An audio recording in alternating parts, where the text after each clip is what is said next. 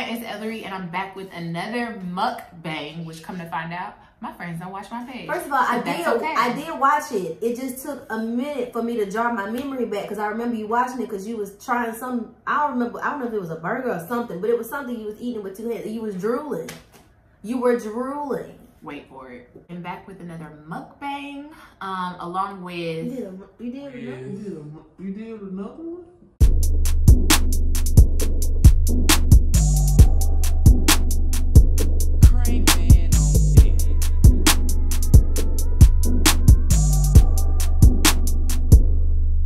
Carry on. I remember you doing a video. I don't remember seeing a mukbang. I remember you doing a review. You did. Yes, you did. I did see it. I did see it. Cause you was like, you was dripping. Go ahead, girl. Introduce yourself, girl. Hey y'all, it's your girl Supreme K. Here joining whoever this is. Cause clearly, for the record, we're supposed to be doing a mukbang, right? We are. She got the food, y'all. Because I wasn't that hungry. I'm gonna eat a sausage. From where? Anyways, we are doing a mukbang with food brought to you from Juicy Seafood. Whoop, whoop. And because of coronavirus. And we are not 6 feet apart. We're gonna Girl, dap me we're up. gonna sanitize ourselves. Dap me up, honey. And we're just gonna, you know, get ready. My cousin said you gotta do it twice for the extra alcohol. So we gotta do 2 pumps. Here we go. So my friend Bria, we went to eat crab and she got a hard-boiled egg in hers, and I wanted to try it, so that's why I got it. Do you Show them what it look like. Y'all eat that. You gonna be doing this? It don't look like it just Coronavirus. It don't look. It look like a hard.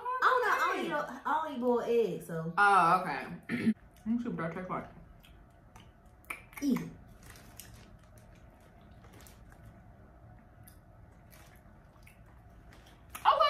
So, as you also saw in the caption, not only are we, you know, mukbanging and eating, because that's what we like to do, we're also talking about dating.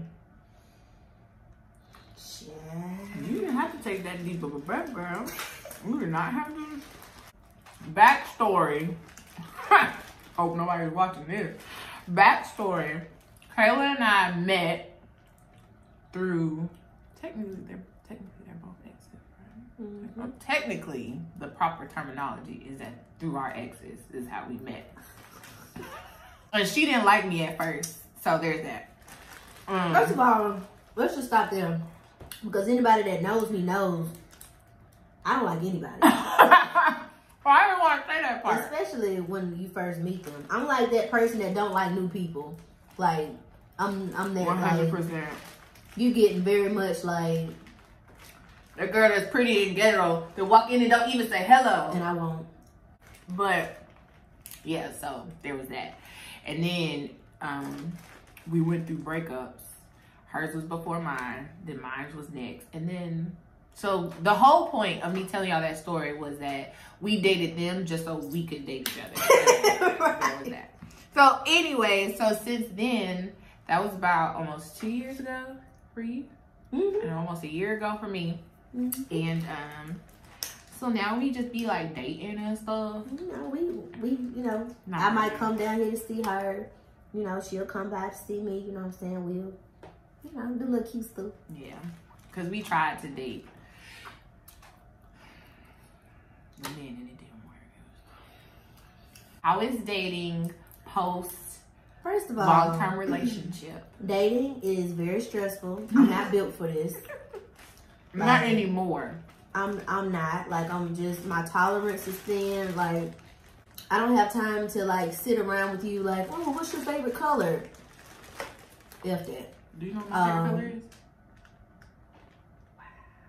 I feel like I don't have time to like try to figure out what we just jump right into it. Like, what's your credit score?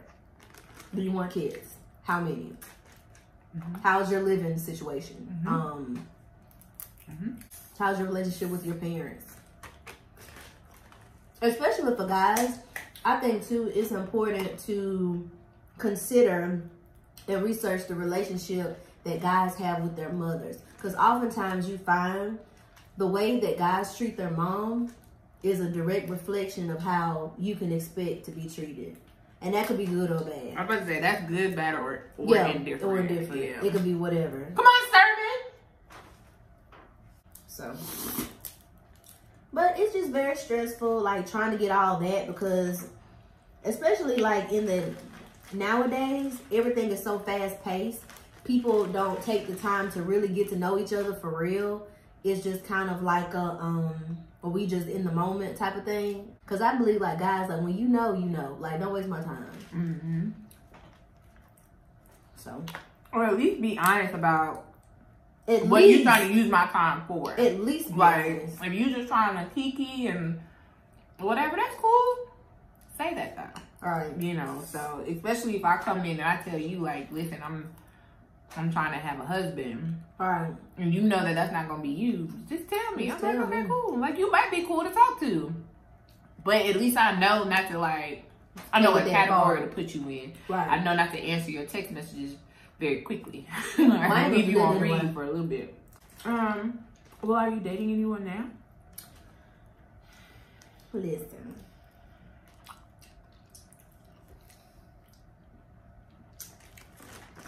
That's a yes. So are you, put the flashlight on you.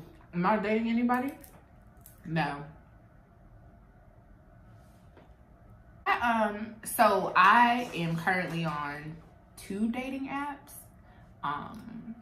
One it's called The League, and the other one is, I don't even want to tell y'all a lot because I can't remember. Hinge. I was to say, is it Christian Mingle? No, I'm not ready to pay for it yet. So I guess I'm not really that serious.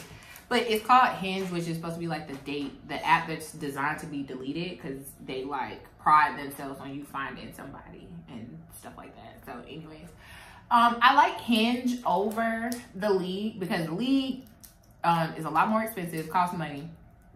It does. I thought it was free. It's not free. So it's free to sign up, but like if you want to try to like do a power move or send somebody a message without matching with them prior to, then it's gonna cost you money. You gotta pay for that. Yeah.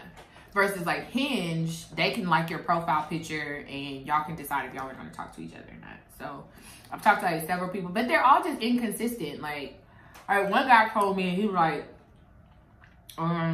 he told me to hit him up on Instagram because he don't be on the app enough and he be forgetting. Well, why do you even have it? Why are you here? Where's the time? So yeah, maybe it's me. So, do's and don'ts of dating, right? Oh, man.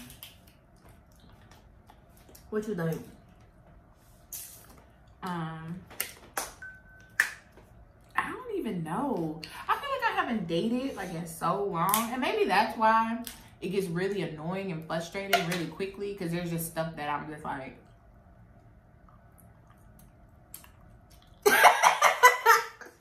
I'm just not gonna do it.